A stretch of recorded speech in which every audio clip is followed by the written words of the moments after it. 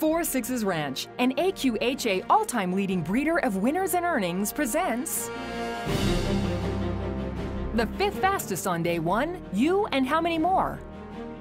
You and How Many More could easily be undefeated. His only loss came by the narrowest of margins in the Ruidoso Futurity, but trainer Juan Gonzalez took it in stride. Ganó el que tenía que ganar. Fue un carrerón de los dos. We wouldn't call it unlucky. It was just, you know, the winner gave his best raise, he gave his best raise, and it was just, you know, nothing. At the end, it was just, you know, frog's hair. Frogs don't have hair, so that's how close it was.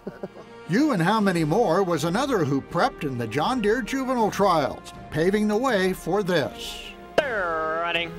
You and How Many More came away beautifully. Inside of him is BB Hero for Cece. Down at the rail, we have a Shaded Dash and My Lady Jessie. And Coyote is coming on. And You and How Many More in front. You and How Many More. Battle at the rail between Shaded Dash, Coyote, and My Lady Jessie. You and How Many More crushes.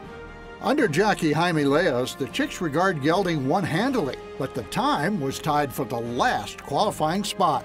Gonzalez and owner-breeder H Logax Inc. knew they weren't over the hump. In the 2007 Futurity, they had the 11th and 12th fastest time. But this year, things went their way, winning the draw against Fly Through the Fire.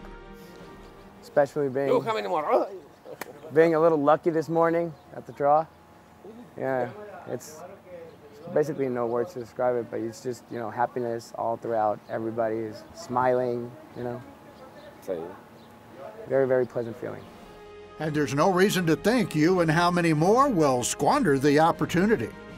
But You and How Many More, he always gives you the best he has.